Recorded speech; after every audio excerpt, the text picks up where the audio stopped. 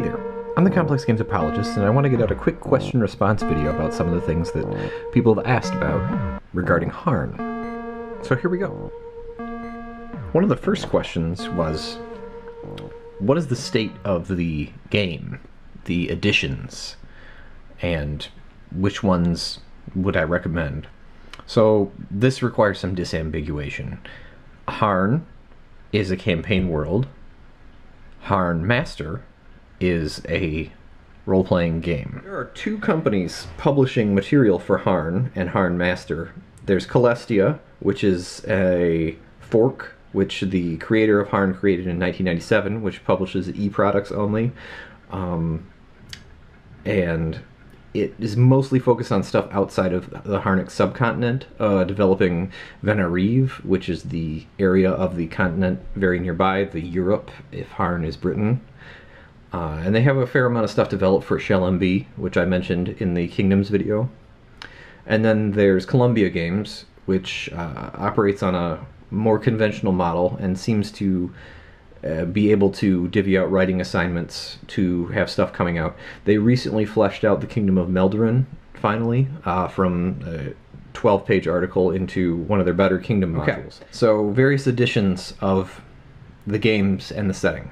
There's only one edition of Hârn as a setting, and it's always going to be in 720. In other words, there's only 1 year. This isn't like Forgotten Realms, where they fiddled around with what year it was and had some progression. It's up to you to progress the timeline or to rewind it to a particular point in time that you prefer. And I think that that's the best, because that means that anytime that a new author comes in and interjects extra material, it's more likely to stay consistent, and there's a lot of internal consistency with Hârn. It's awesome. Okay, so that's the setting. The system, there's two editions of HârnMaster, one by Columbia Games and one by Kelestia, which we discussed earlier with the two companies. I think that HârnMaster Gold is a little bit more modern, but HârnMaster Gold is also troubled by a really terrible location of information and information density. The Dictionary of Skills, I think, is sometimes in a sidebar. How you roll for initiative is in one place. How you recover from wounds is in another. It's very difficult to wrap your head around, and it causes lots of lost hang time calculation moments at the table. I'm a great Hackmaster 4th edition GM. That game is complicated. That game's got a lot going on, but as far as hang time, as far as everybody waiting for me to figure out how to interpret the rules, how to keep to the simulation aspect of the game, that doesn't happen with Hackmaster. I've been that good with GURPS in the past, where I can, except for gun battles, which have a myriad of modifiers, I can handle GURPS pretty quickly. I just don't think that it's that way when it comes down to HârnMaster. It's a slow system, regardless of which one. There are cool ideas in HârnMaster, and I would recommend the religion supplements for HârnMaster from Columbia Games. I would recommend the magic supplement from Kelestia, and I would recommend either edition's core book to kind of inform you about what the system and the setting consider to be the most important elements in play. As in, what does the game care about? What does the setting care about? What's important to have written down on your character sheet? And both of those systems, both editions, will inform you of that. I would say, though, go and play a nice simulation-y, crunchy game that isn't HârnMaster. I've learned my lesson.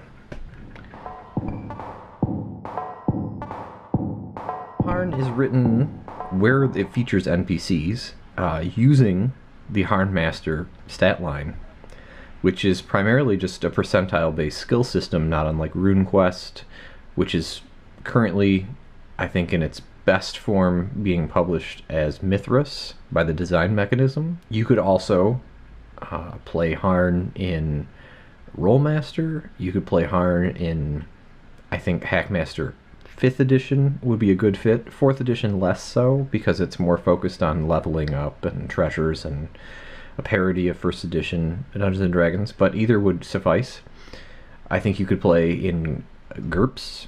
You could play in Hârn using the Burning Wheel, and that'd be especially suited because of the life path system, which is present there, which would serve to really immerse folks. There are good and bad things about the HârnMaster system. I did run my campaign with it, at least until my players almost, suffice it to say, I would say they kind of went on strike with being engaged with the rules portion of the game. There are things that we loved about it. I think that the way that it does D100 roll under is really elegant. It basically, if you roll a multiple of 5, you're getting a critical success or a critical failure, and I expounded upon that to do double digits, as in like 11, 22, 33, to have those be some sort of environmental result where a sword breaks or some conspiracy of events intervenes in a roll. And using that, you get a very quick play of out-of-combat stuff. The combat system, however, is fraught. Too many different systems and is sort of undecided, and the pacing is unfortunate. I think that the wounds that result from it are very personal and interesting and lead to some really good stories of recovery and convalescence and everybody kind of rallying around a wounded player character to try and save him. And I think that it does sort of interestingly serve the archer and the knife thrower or axe thrower, but it does so at the expense of using a archery system which I think was, even coming from the complex games apologist, a little too much thematically. It's basically a lot like the aces and eights shot clock, but in a game that is kind of medieval and where archery is not a gun battle, but kind of a mode of assassination, possibly something that you do every day to kind of wear someone down, because arrows, unless they're shot by an English longbow, actually aren't particularly lethal. You have to shoot someone a lot of times, and that's in conflict with how long it takes to resolve a single archery shot. And so I would rather play in a system that has more provision for the abstractions of combat. When it comes to rapid fire, I think that there's really good stuff with active defense that reminds me of GURPS or the OBDB split in HârnMaster. So I like both of those. I think there's the potential to play in a lighter system, if that's your cup of tea. As you know, it's not for me. However, I do have a favored light system that I think is well suited, which is Spellbound Kingdoms, which one day I'll do a video about, but for now I'm just going to give it a shout out. And I think that you could reasonably expect to play a decent Hârn game using The Dark Eye, which is a German RPG which has an upcoming new iteration, new translation coming into play.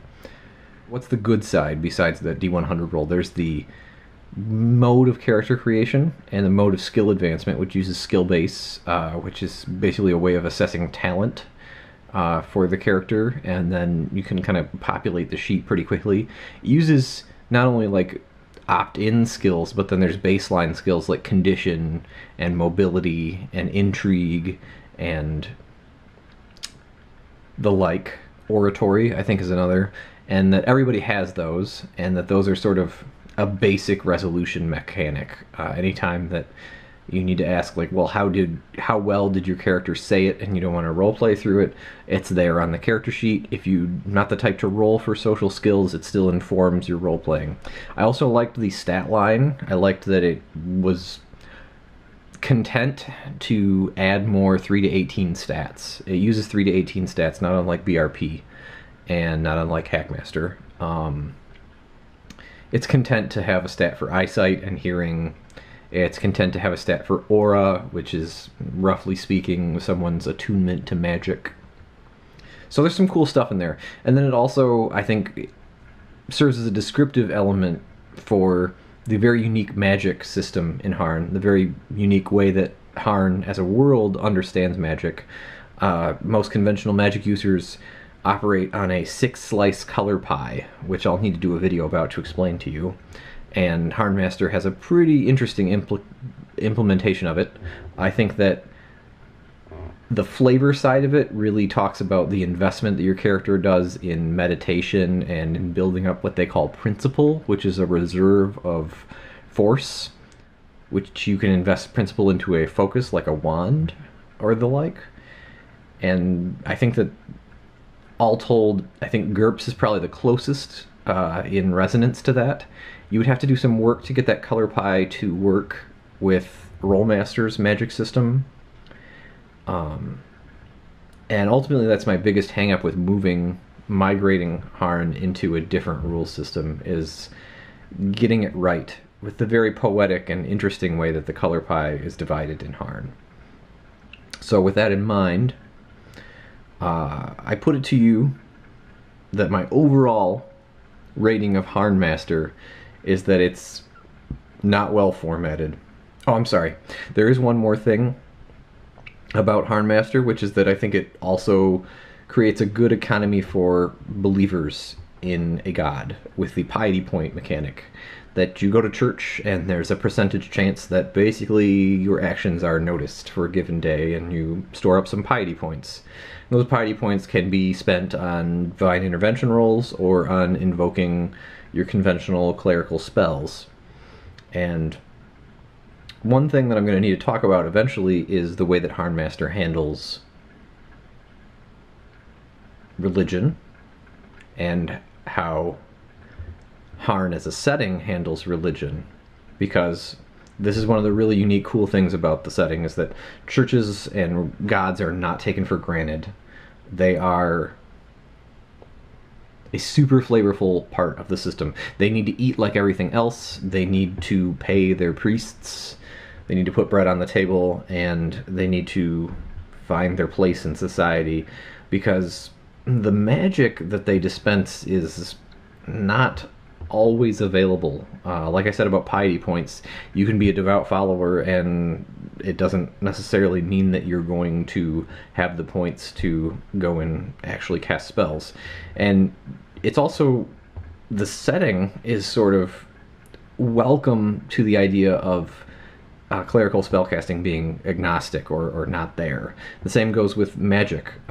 There's multiple layers of ambiguity built up in the setting side of the game, where there's chantries of arcane lore, there are the Savek Nor religion, which is a lot like the Maesters from Westeros, and then there are the Sheikh Favar, which are wizards, maybe, but they kind of lead a closeted existence, not unlike mages in Mage the Ascension, in that they really don't want to get burnt at the stake, and they don't want to be seen as tampering with events, even when they are, because that means people would come for them, basically. And it would also obstruct their ability to conduct psychohistory if there was a Hawthorne effect and people knew they were being messed with. Okay, so HârnMaster, Hârn over here.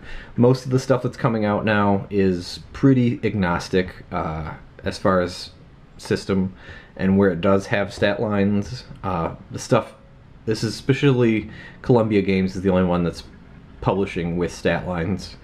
You know, you get percentiles of the skills that the people have. It's pretty easy to translate that into other systems.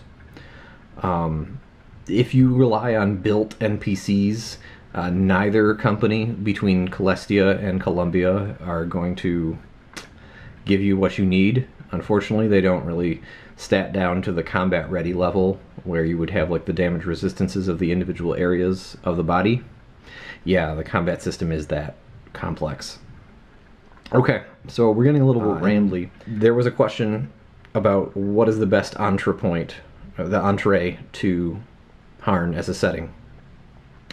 And my answer to that is Caldor, specifically the Columbia Games Caldor module, because you're going to be able to use the most stuff from Lithia, the fan website, to flesh it out. And then you're probably going to want like the capital city and one of the earldoms. This is all on RPG Now. I would go PDF and print it out yourself, because the print stuff that you get from Columbia is It's not bad, but I think you can do more at Kinko's to personalize how you want it printed out than you could the other way. Of course, if you can pick up stuff secondhand, if you can pick up the stuff that was published in the 80s, I think by all means do so. It's super cool, just handling that stuff. I love it. And if you can get a deal on that stuff, I would say go for that. One commenter mentioned Field of Daisies, which is an introductory adventure which was put together and given away free for Free RPG Day. And it's not bad. I think it's sort of focused on characters being villagers in a single village. A lot of the adventures are set up that way with kind of ordinary folks, not unlike Stranger Things, where you get regular people who mostly work for a living that are sucked into an adventure and are members of a community and already know each other that way. I think that if you want grander storytelling, the adventure modules need to be arrived at a later point. I had a story not unlike A Knight's Tale, where I set up kind of a cast of characters, including an aspiring squire who got knighted, and they went to a tournament and they accepted sort of a mission to investigate a mine which was being menaced by a troll, and that's how they arrived at one of the primary adventures for the setting.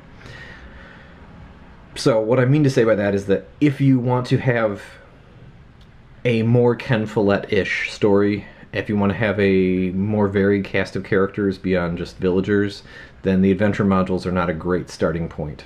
You're going to need to engage your TV writer mind and use all the ammunition, all the details that the setting gives you to flick that switch. I'm a very improvisational GM, so I have my binders in front of me. I listen to what kind of characters the players have created. I use that pre-game method that's described in HârnMaster, but you could use it in any other method where you kind of play out, starting from age 12 until the beginning of the game, what kind of skills and abilities the character picks up. And that's how I go about that. Okay, so I think we answered all those questions. This is a bit of a ramble, and we shall see how much I edit it. My son is napping right now, and that's super awesome. And that's how we get to make videos like this most of the time. And I think the next time we'll be seeing a video about the gods of Hârn and about the way religion works in Hârn. And hopefully we'll do a video about the color pie of how Hârnic magic is understood. For now, I think I bid you a great autumn as it progresses, and it's really exciting to see that so many people are interested in this first video that I put out. And the Kingdom video, which is a little sloppy, but I really wanted to get out a first issue so that you guys would believe me that it's going to be a series. Anything else that you guys want to see on the channel, let me know. It's tough right now, being a stay-at-home dad. There's teething, separation anxiety is at its peak, and I also really like him, and we really like to hang out. And I also am trying to work on my music hobby a little bit too. But it's great to be back. It's great to be making videos. Catch you later.